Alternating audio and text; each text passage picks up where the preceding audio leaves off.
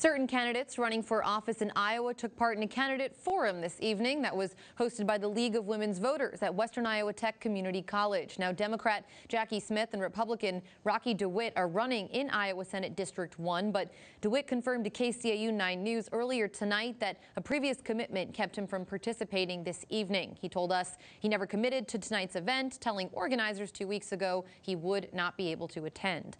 Candidates from what is now Iowa House District 2 also were invited to participate tonight. Steve Hansen and Republican Bob Henderson are running for that seat, but Henderson confirmed to KCAU he could not participate because of another commitment. Henderson told KCAU 9 he never committed to the forum.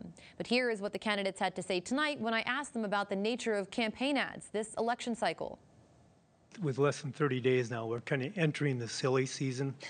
And sometimes I wonder, like with my opponent, if he thinks he's running for school board, if he's running for Congress, because when you see the ads that somehow I have this like close connection with Joe Biden and I control national inflation and national gas taxes, like you're running for the wrong one, you know.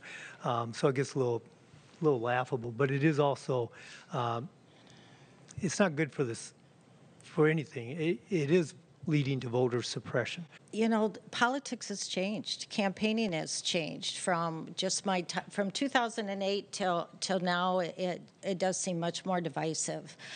We run ads basically just to kind of get our name out there. I still believe the best effective way, we run it to be competitive. But for me, you win an election by going to the doors, by talking to the voters. Was happy to be one of 4 panelists asked to participate in tonight's event. Now, if you would like to watch it in its entirety, you can visit a link on our website. Of course, that is SiouxlandProud.com. And there's another one tomorrow night if you missed this evening. Tomorrow, we will be asking questions of the candidates running for Woodbury County First and Supervisor and also for County Attorney.